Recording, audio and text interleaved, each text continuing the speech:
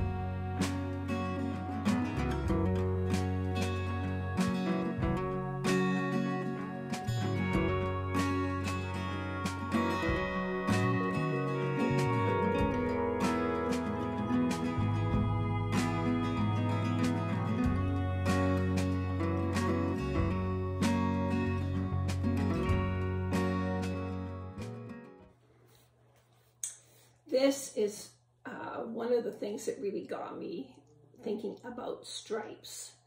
The new Pebble Island yarn from Rowan. Now this was a winter yarn, which I never really got to talk about, and I really do want to talk about it because it's such a unique yarn. It's absolutely beautiful. It's so gorgeous. It's so soft. It is 100% merino, and it is from the Falkland Islands. This all comes from one farmer, one sheep grower, sheep raiser, sheep farmer in the Falklands. And it took them 2 years, 2 clips, 2 years of growth to get enough fiber to create this yarn, to get the initial production of this yarn going. And it's, so it's grown on the sheep in the Falklands. It's hand sheared. They bring in shears, the top hand shears in the world come and hand shear their clip. It gets bundled up and it gets sent to Laxton's processing in the UK. I believe it's in Yorkshire.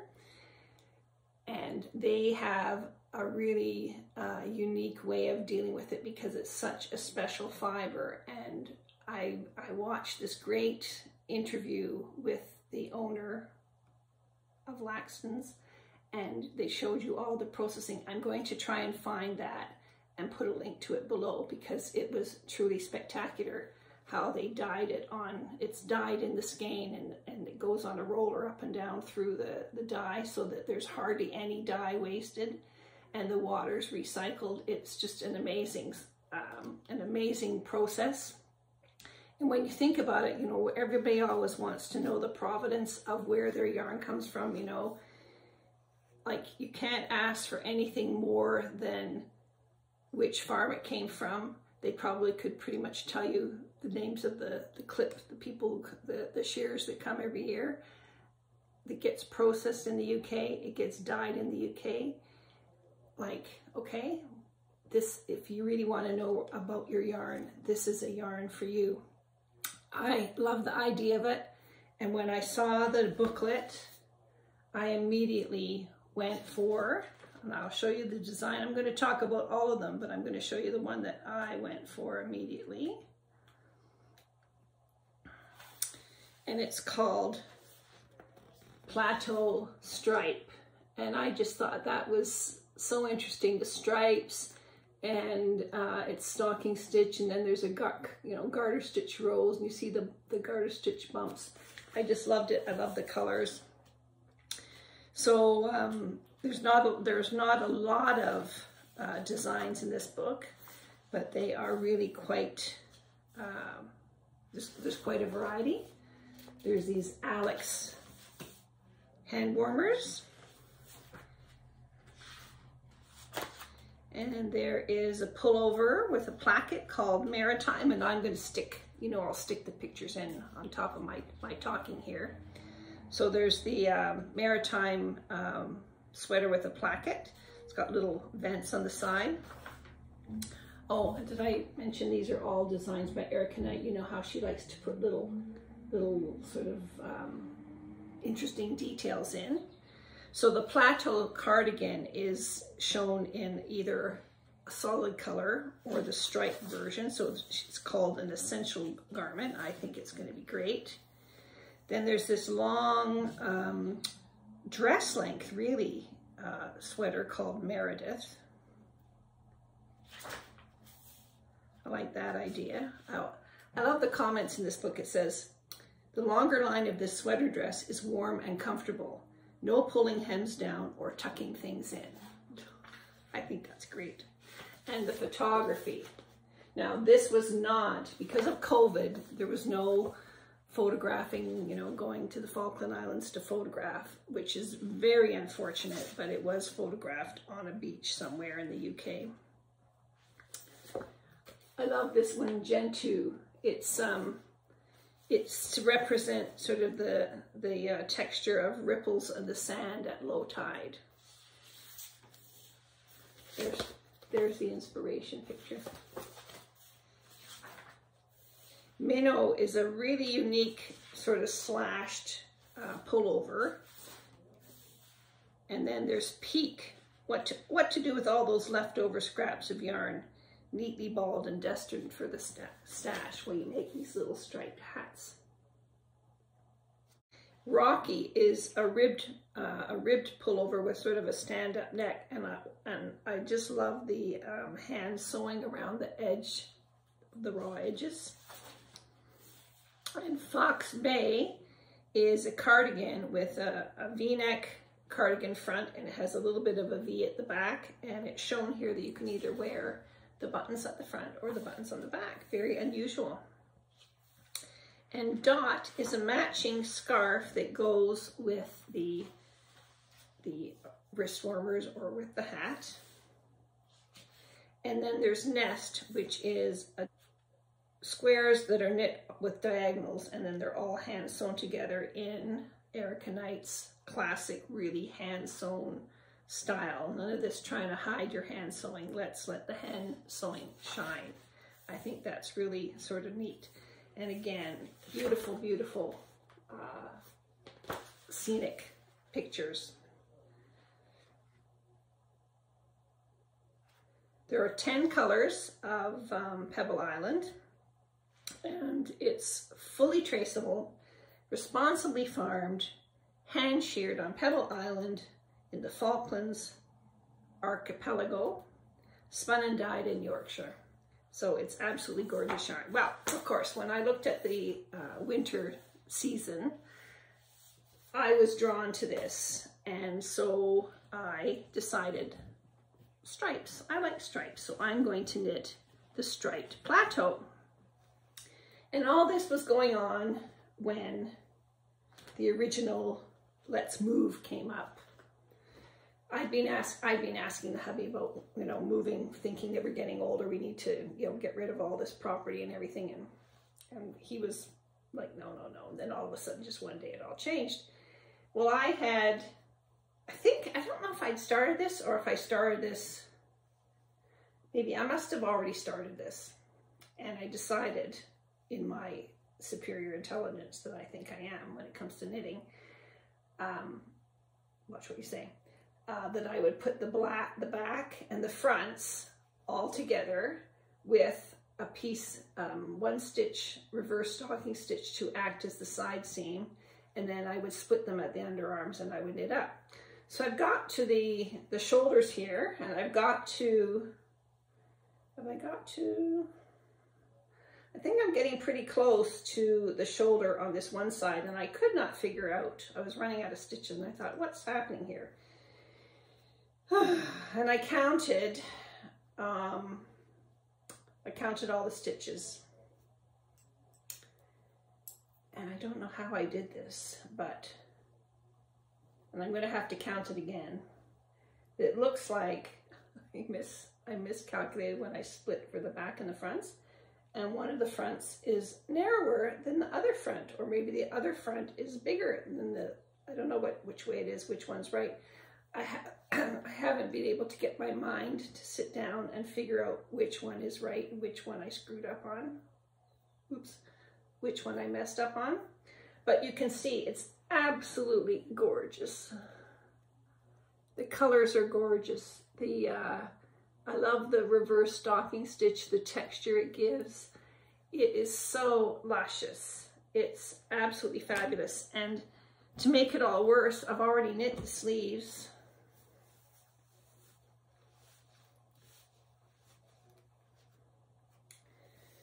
So I could, now luckily, because I knit the body pieces together, I did cut off the yarn, so the yarns are going to be longer. So I don't know, I might actually have enough to redo the whole thing.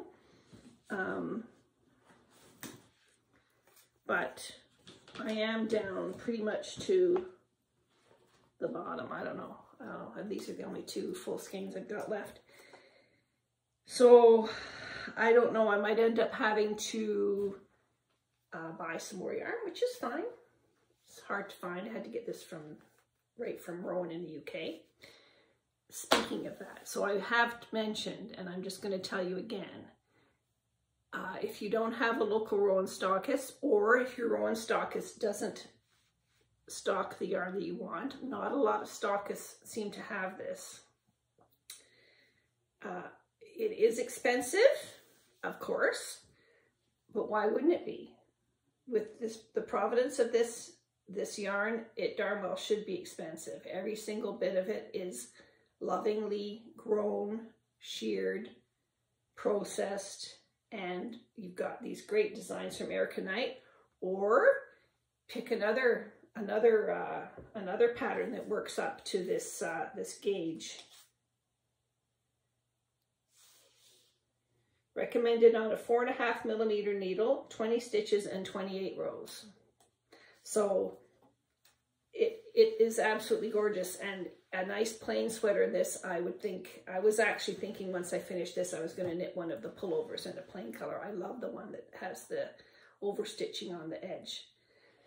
So I love this yarn. This was going to be I'm really disappointed that I didn't get a chance to really promote this yarn, because I think it's spectacular.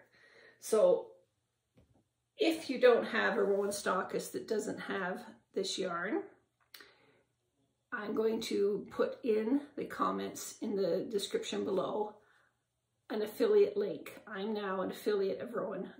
It's just a little blogger perk. I've never made any money on an affiliate things, but maybe this way I can help some of you guys find yarn that you can't find at your local stockist or anyway. I tell you, coming from Rowan is very fast. If you're in North America, it comes from the US, from their sister company Sirdar owns the warehouse and sends it all out. And if you're in the UK, it's going to come lickety split direct from Rowan. And they've got everything there. You can get the pattern and the yarn, and you can even order needles. My next order, I'm going to order needles because I really want to try those new Rowan needles. They look fabulous because I like straight needles. They have circular ones too, but I really like the look of the straight ones. So while I'm very disappointed in myself, I could boot myself about this, I do love it. I think it's going to be a great sweater when I sort it out, and I am going to sort it out one way or the other. So that was my first stripey adventure I wanted to talk to you about.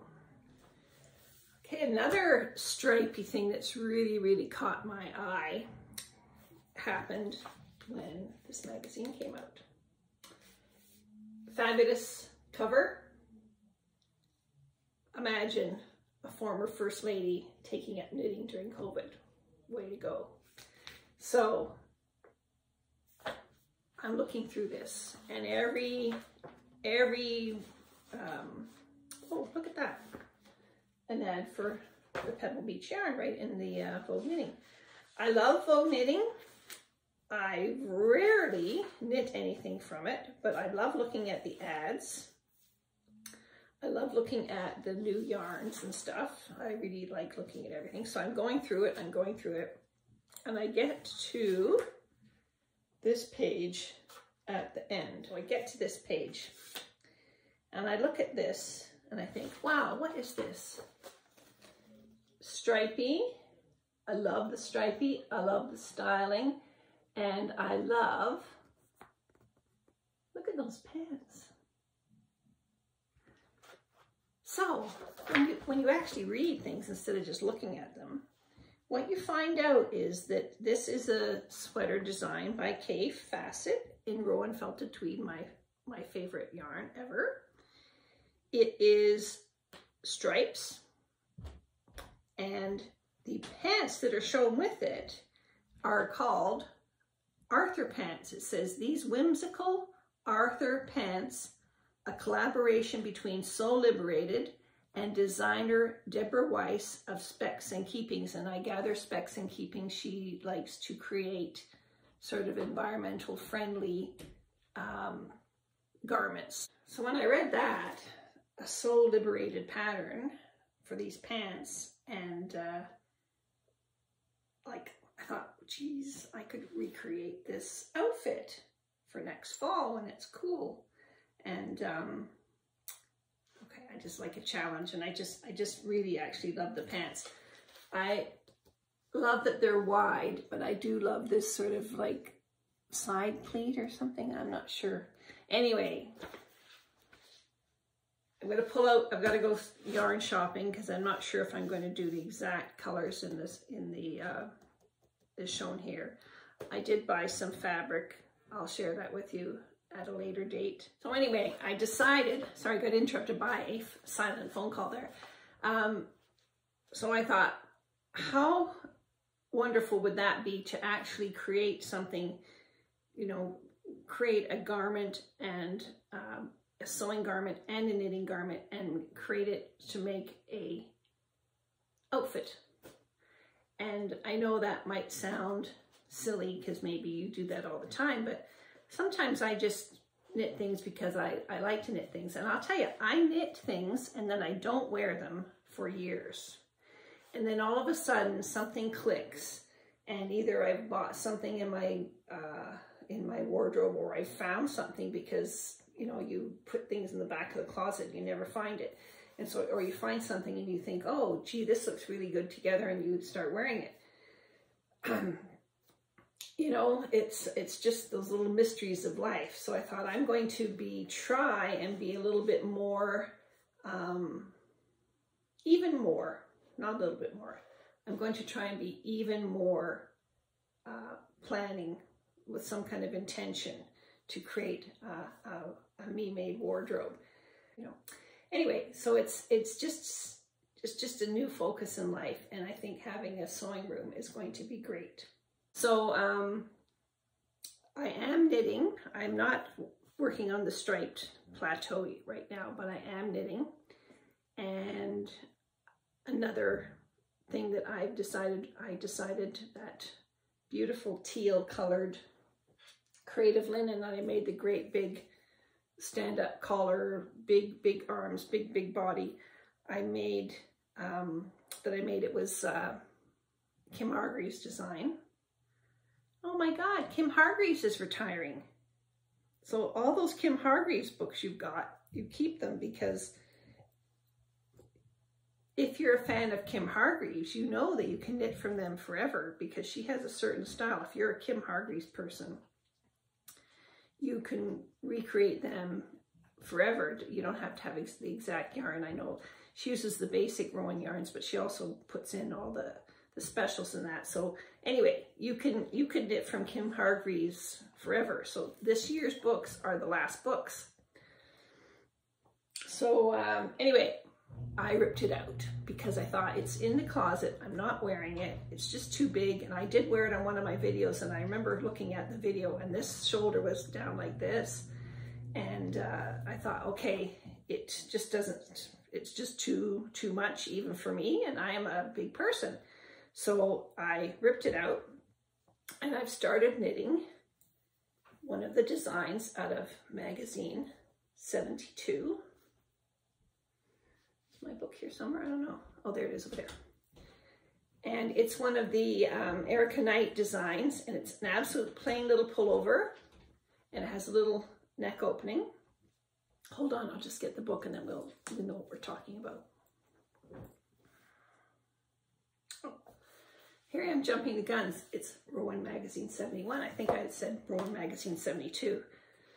I'm already thinking to number 72. So this design that I'm doing is called Comfort, and it is by Erica Knight. It is in creative linen, and they don't have the greatest picture of it, but I will stick one in here.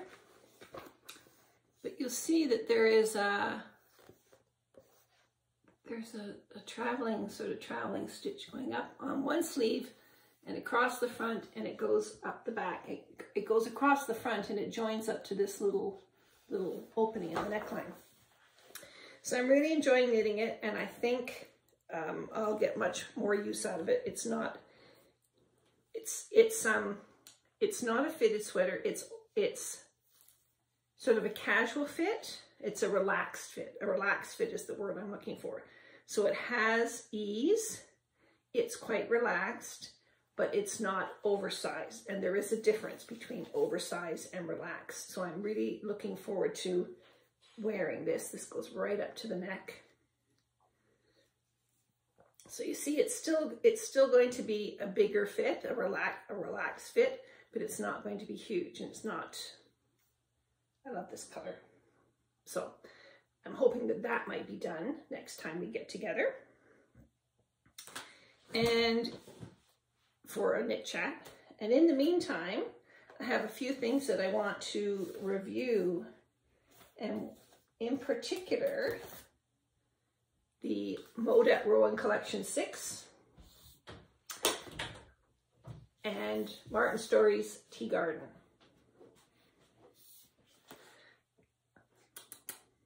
Lackie just came to see me. It was pretty rough on Lackie when we moved. He actually ended up with a really serious case of either bronchitis or kennel cough or whatever. Right now, he's on a puffer. And you might wonder, how the heck do you give a dog a flow vent puffer? And there's you know, the chamber. I don't know if anybody in your life has ever had to use a puffer. Well, my mother used to, and so I know all about the flow vent, the puffer thing. So had to order a doggy chamber for him. And then, so twice a day he sits on my lap and he gets his puffer. I'll put a little video in here. So this has been a quick update, and I do know that I owe someone a copy of a church mouse pattern, the scarf with the eyelets in it, the big holes in it. So I'm going to draw that name, and I'll put it down below here on the screen, and that person get in touch with me on Ravelry. I'll put my Ravelry name downstairs. You know what? Honestly, downstairs. I'll put my Ravelry name down below if you can send me a message via Ravelry.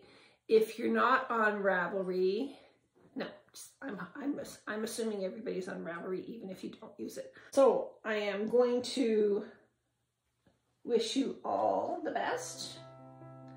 I hope you are well. I hope you stay well. I hope you're enjoying your hobbies. I hope that you're looking forward to a good summer or winter, depending on where you are in the world and what hemisphere you're in.